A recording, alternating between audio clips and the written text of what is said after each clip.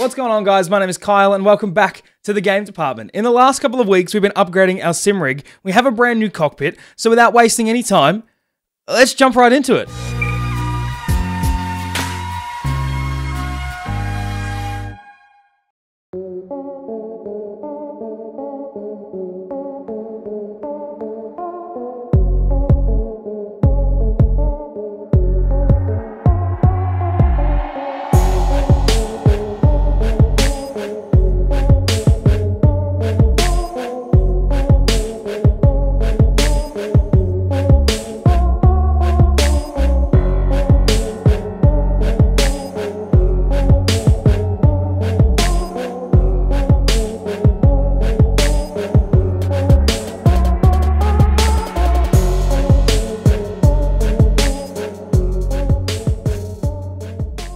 Now, I'm sure, as some of you may be able to tell from the beautiful B-roll that's just been playing in your eyeballs, this is a Trak Racer cockpit. To be more specific, a TR160. And before we jump too far into this video, I do want to quickly preface that while Trak Racer didn't give me this cockpit for free, they did give us a little discount to make it a little bit easier for us to get one of these cockpits, to make some content, try it out, and just see what we think. So as I said, didn't get it for free. I had to pay out of pocket for it, and if I don't like it, you will definitely know about it. So I've been using this rig for the last couple of weeks, and I already have a list of things I love and some things that I don't like. So before we dive into our likes and dislikes, I want to quickly explain what a TR160 is. So Trak Racer have aluminium profile cockpits, which is what this cockpit is, and they do have some tubular designs that have pre-drilled holes and allocated bolts and things like that.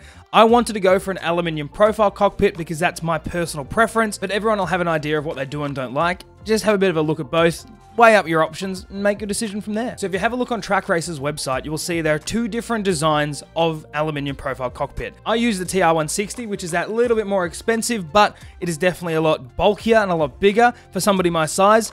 It's ideal. The next one down from that is a TR80. So it's essentially the same idea. It just means that the profile's a little bit slimmer. It's not as big, which if you have a normal sized body, it would probably be very good for you. The reason that I went for the TR160 is because I'm 6'6" and about 150 kilos. So I'm pushing this cockpit to the extremes, whereas a lot of people that are a lot smaller than myself may not necessarily need to go for the TR160, but if it is the cockpit that you decide to go for, it's going to last you forever anyway. So when you have a look on the website, you can see that the cockpits come in different layouts. Now, I went for the TR160 with the rally style seat. You can also get it with a GT style seat, same as the TR80. You can get it with the rally style, or you can get it with the GT style. Now, they do have different wheel mounting options. I went for the standard wheel deck because I'm currently using a Logitech G29 wheel, but if I do want to upgrade in the future, which I'm probably going to, I can still mount other wheels to this wheel deck without really having to change too much. So it completely depends on what kind of wheel you currently have. If you use something like a DD1, there are specific designs that mount that DD1 to the frame. But again, depending on what you have, we'll decide what layout you want to go for. Now that you know what a TR160 is, let me run you through some of the things that have kind of annoyed me in the last couple of weeks that I may not have really thought about before getting the cockpit. So like I mentioned before, this is an aluminium profile cockpit, which means it's totally customizable. You can change as much as you want. You can make major tweaks, minor tweaks. It can be exactly as you want it. Now, the cockpit that I was using before this was actually a GT Trak by Next Level Racing. Now, with that cockpit, it's kind of easy to make really minor tweaks, but it's all within limitations of what Next Level want you to be able to do with that cockpit. With this Trak Racer TR160, I can do whatever I want. I can make as many changes as I want, as little changes as I want, and once it's set up, and I haven't really got to touch it again.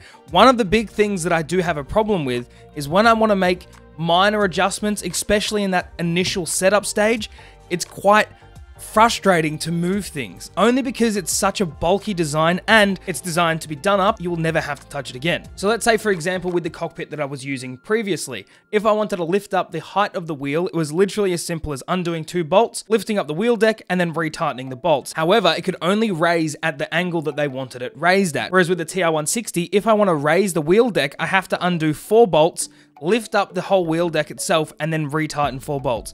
I understand that might not seem as much, 2 bolts to 4 bolts, Totally understand it. If I want to slide the whole wheel deck closer to me, I have to undo 16 bolts on my left side and 8 bolts on my right side, and then move 4 different components all as one, which is very, very difficult to do by yourself, especially if you only want to move it a centimeter, 2 centimeters, things like that. But once you have it fine-tuned to what you want, you tighten all those bolts, it's not going anywhere. Nothing you really throw at this thing is ever going to change the way that it is. Now, I know you guys are going to be like, that's not really a dislike, which you're pretty correct in. It is a minor inconvenience, but definitely nothing that's going to deter you from buying a rig like this. That is going to happen with any aluminium profile cockpit, regardless of whether it's Trak Racer's or somebody else's. It's just a reality of having an aluminium profile cockpit. But as I said, once you've fixed all those little things and got it exactly where you want it, it's not going anywhere. Now, before I got this rig, I did have a look online to see what other people's experiences were like getting the rig, putting the rig together, using the rig for a while, just to see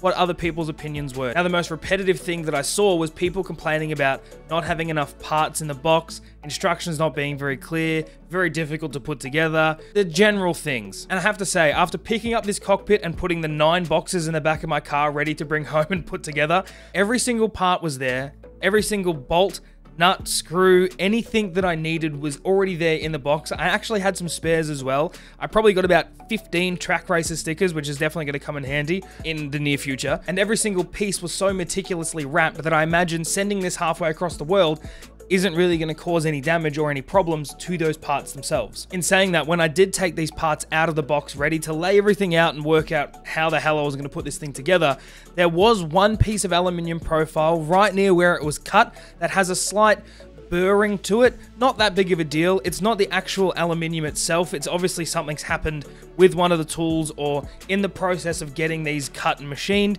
that there's a little bit of damage on one of the corners of the profile. Not that big of a deal. It was very easily hidden by putting that piece on the inside underneath the seat, so no one's ever going to see it, but there was one tiny little nick, so when you do take the pieces out of the box, just have a bit of a look. But overall, all the pieces were in really good condition, and there's nothing that I can really whinge about. As far as putting the rig together, now I was really surprised to see how detailed the instructions were on the Trak Racer cockpit, especially after reading things online about people complaining that it wasn't very clear or it was hard to understand. I thought the instructions were really well put together. It did take a little bit longer than I thought, but I don't know if Trak Racer have changed the instructions anytime recently to make it a little bit easier to understand. Now, it is suggested that you use 2 people to put this rig together. You probably can do it by yourself, but it's much easier to do it with somebody else to help you and hold pieces up, and just get everything lined up and done with 2 people is a hell of a lot easier than it would be with 1. But one thing that does actually come with this cockpit that Trak Racer don't actually tell you about is a real test of the relationship with whoever you are building it with. Now, I'm very fortunate that my partner sacrificed her day to help me build this rig, and I'm very lucky that we have a fantastic relationship, because I can imagine if it wasn't as good as it is,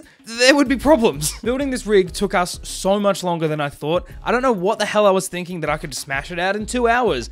Absolutely not. This took me the better part of a day and a half, only because we had to stop, do other things. But I think if you started early in the morning, you'd have it finished by dinner time. You'd be ready for dinner, a well-deserved dinner, but you'd be ready for tea. Obviously, you could get this cockpit put together a hell of a lot faster, but taking your time, making mistakes, like myself, putting parts on backwards, just dumb stuff, my fault, but it does take a little bit longer than you're expecting. But like I said before, once it's all put together, it's all ready to go, you've done everything up, it's gonna last you forever. And that perfectly leads us into one of the things that I absolutely love about this cockpit, which is the quality. So when I finished putting this rig together, before I put the wheel or the pedals or the shifters or anything on the rig itself, I actually stood on the top of the uprights for the wheel deck to clean something on the ceiling. I didn't even really think about it. I was pretty delirious at this point after spending 8 hours building a rig, but I literally had all of my weight on those uprights, which, like I said, I'm a big guy and that impresses the hell out of me. I genuinely cannot imagine putting any sort of wheelbase on this that the rig won't be able to handle. Unless they come up with a wheelbase in the future that has about 250 Newton meters of torque that will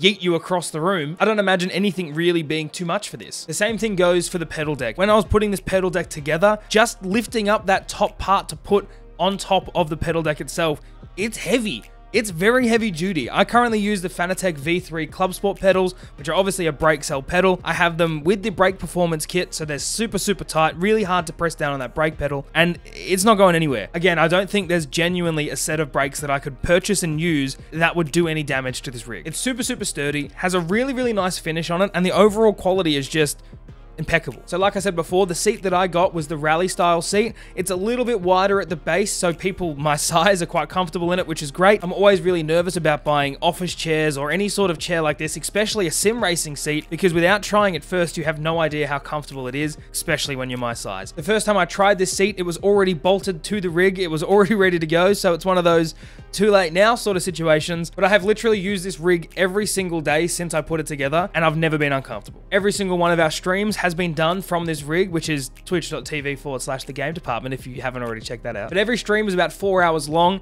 I normally finish the streams, go downstairs to have some dinner, come back up, and I'm back in the rig for another 3 hours.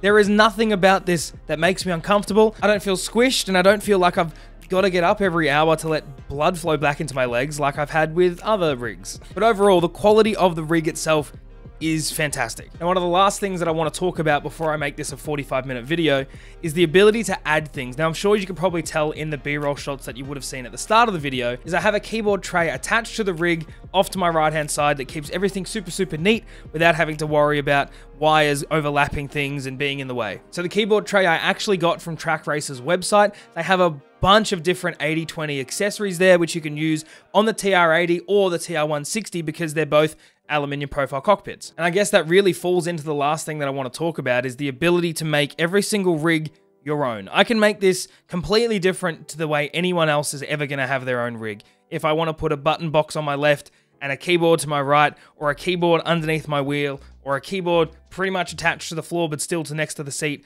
I can do whatever I want, and there's no limitations to that. Obviously, if you can find the accessories, you can use them. You can get a bunch of different third-party accessories for aluminium profile cockpits. Obviously, Trak Racer have a bunch of universal accessories as well on their website, but there's so many things that you can get and attach to these aluminium profile cockpits, which you can completely make your own, and it gives you a never-ending shopping list of things you have to stop yourself from impulsively buying. It's a win-win. But to recap, if you are looking at upgrading your sim rig to go for something like the TR160 or an aluminium profile rig, or if you're looking to get your very first rig and you want to spend a little bit of money to make sure it's going to last you forever, I definitely suggest going for the TR160. I genuinely cannot see myself ever really needing to upgrade from this rig to get anything else. If I want to add motion platforms to this, I can. If I want to add a butt kicker to every single corner of the rig, I can do that. If I want to add 7.1 surround sound speakers, I can do that as well. There's literally no limitation of things that you can do to this. Unless Trak Racer come out with this $25,000 amazing sim rig that is going to revolutionize the way sim racing is looked at as a whole, and they send it to me for free, then maybe. But other than that, I'm never going to need to change from this rig in my life. If you have any questions on this rig or you want to ask me live, we stream every Monday, Wednesday, and Friday at 4:30 PM Australian Eastern Standard Time at twitch.tv/the game department. Come to the stream, let me know you found this video, and hit me with any questions you may have, and I'll do my best to help you. If you want to come and join us on any of our social media, I'll leave all the links to everything in the description below. Come say hello. We have a great community of people. You definitely want to be a part of it. Other than that, I'm going to leave you guys to it. I hope you had a good morning. I hope you have a good night. Bye.